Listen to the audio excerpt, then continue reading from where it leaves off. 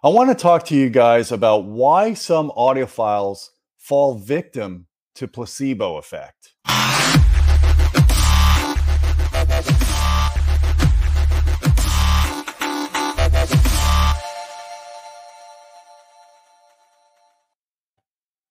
Hey folks, I'm Gene Delasello with Audioholics. I want to talk to you guys about the placebo effect and how it relates to audio. So typically when we talk placebo effect, we relate to medical terms for this, right?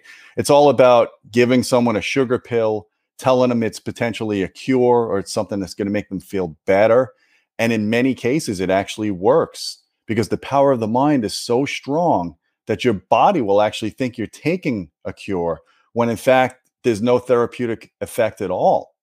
So it doesn't just limit, the placebo effect is not just limited to medical. It's limited, it's basically, it affects anything that deals with human perception. Any type of stimulus that we deal with, if we don't know all the variables behind it, it's very easy to fall victim to placebo effect, whether it's in medical or it's in audio or any hobby that you have. So the whole reason why I'm even bringing this up is I got into this exchange today with this person on our YouTube channel, and I'm not trying to call them out or make fun of them. I do really love all of our followers, and I love the comments. And this is like an inspirational thing for me to talk about, just seeing how lit up this guy got over a video that we did back in 2015. Hugo and myself did a video about bi-amplifying and bi-wiring. So we're talking about a video that's like 7 or 8 years old, and he's now commenting on it. I guess he must have just found the channel. So I want to share with you this exchange, and then I'll go into more detail. And I want to ask you guys to comment down below about why do you think audiophiles fall victim to placebo effect and why they hold on to their ideals even when the facts disprove what their misconceptions are.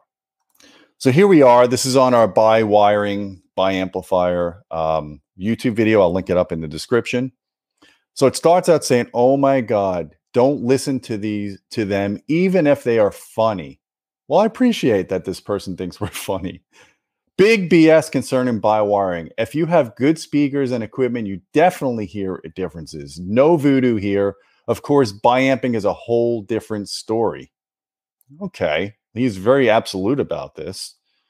So I respond saying the BS is believing bi-wiring actually does anything when electrically it's easy to prove it doesn't. And this is the bi-wiring that we're talking about. It's when you basically separate the high pass and low pass of the speaker through different cables, and then you connect it to a common point on an amplifier. Just so anybody that doesn't understand the term bi-wiring, I just wanted to show you this as a reference. So let's continue. If you want to prove electrically what is high-end, hearable, and important, and you can derive anything worthy from that, then explain why any serious high-end manufacturer in the world builds his stuff to a great percentage by using his ears. Don't tell anyone what they can't hear. That's disgusting, boring techno guy gaslighting. If you don't hear differences and you can't measure them, that means nothing.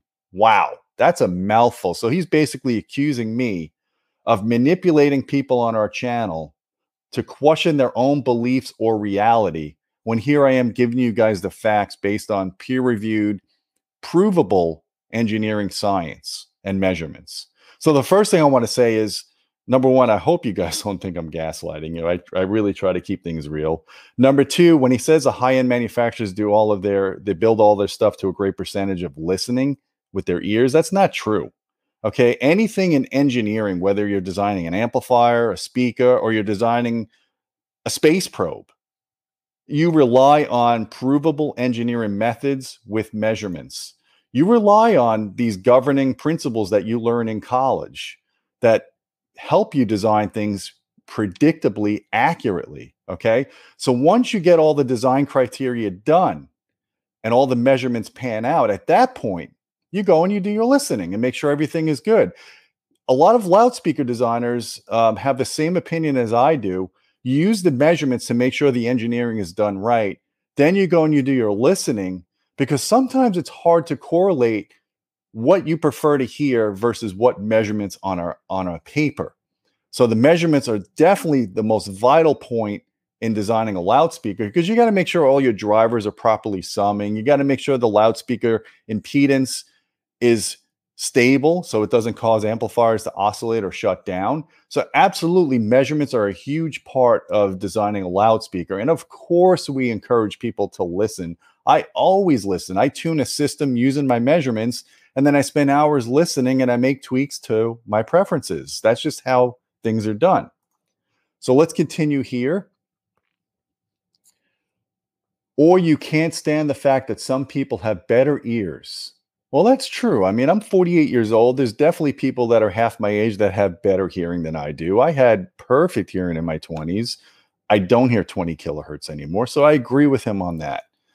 Listening experiences and equipment than you. Well, that I disagree with, because I do have access to the very best consumer gear in the industry, and I've got some of it in this house. So I've heard pretty much the very best of consumer audio, and I own some of the best consumer audio gear. So there I disagree with on that. I'm sure your channels some attention seeking, but it's not a substitute for serious listening, comparing, and the use of classic high-end literature. YouTube channels like yours suggest people are informed well, but I hope they stay interested enough to experiment themselves. And yeah, I agree with him on that. You should experiment. And I never tell people they shouldn't buy wire. I just basically say electrically buy wiring virtually does nothing. Everything goes back to the amplifier side. The amplifier doesn't care if you have one cable attached to it or two cables attached to it. It still sees that speaker load. And now you're just adding a slightly different impedance because you have two cables instead of one. So you could watch our video. We go into detail on why buy wiring is really a waste. But if you want to do it and you got extra cable laying around, go do it. This is not a Bible. This is a YouTube channel. This is for education and entertainment. So finally, let's see. So my final response to him, I get a little snarky here, I admit it. It's always easier to pretend to know and make up wild theories when you don't understand or accept the physics. The placebo effect in a scenario like this is very strong. Enjoy your quote, buy wiring, no worries.